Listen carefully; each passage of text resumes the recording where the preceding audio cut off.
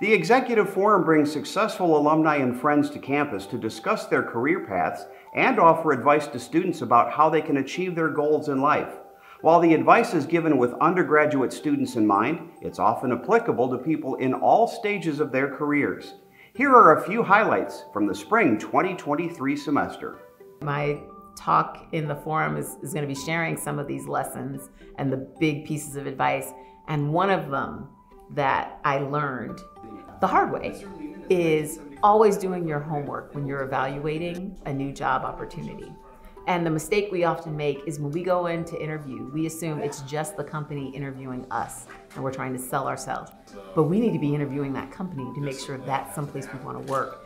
They align with our values, that the culture is going to be a fit, that I'm going to enjoy working with these people. Because I have ended up in situations and it was like, oh, this is a mistake because I didn't do my homework, I didn't do any investigation. I just sold myself. It's like, oh, I'm gonna get this job and I think it's gonna be great. And I've never made that mistake since. But I love to tell young people, it's like, don't get caught up. You may think it's a sexy title or it's a cool company, but actually do some homework to make sure this is a place where you're gonna be able to thrive. You know, everybody that we interview for jobs at the network tells us, oh, I love sports, or I love the Big Ten, which is great. Of course you do. That's why you're interviewing at the Big Ten network. So how do you differentiate yourself? I'll tell you one no-no, and then I'll tell you what I think they should do. This was early on in the Big Ten network, probably the second or third year of the Big Ten network. I interviewed a girl once who was either a senior in college or just graduated, and she told me that she grew up watching the Big Ten network. I thought to myself, yeah, you're not going to get this job, because we were 2 years old at the time. So she did not grow up watching the Big Ten network. So I think that leads into what I would tell kids, which is do your homework before every job interview. Read up on the company you're interviewing with, the person you're interviewing with.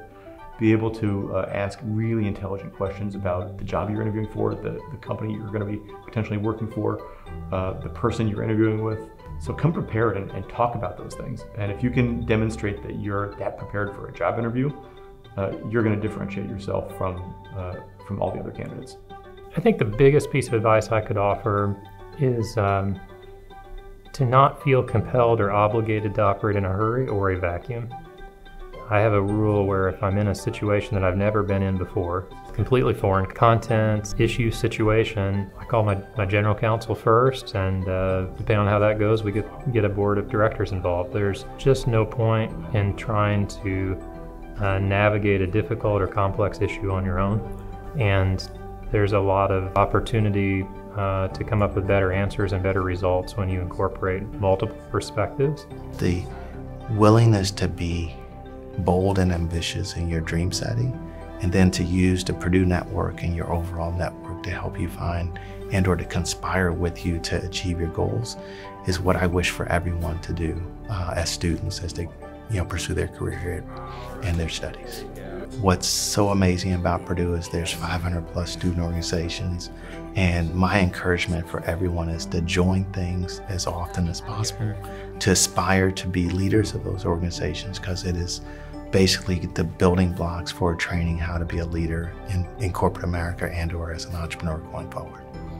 I guess a piece of advice I wish I had known was to always utilize the resources that Purdue has even after you've graduated. It's like even after you've graduated, you're still a Boilermaker. You're still part of the family. And I didn't realize that I could still be part of all of the groups and organizations that Purdue offers, whether that's an alumni group or anything else. And not only can I be part of those, but they can help support me in my journey.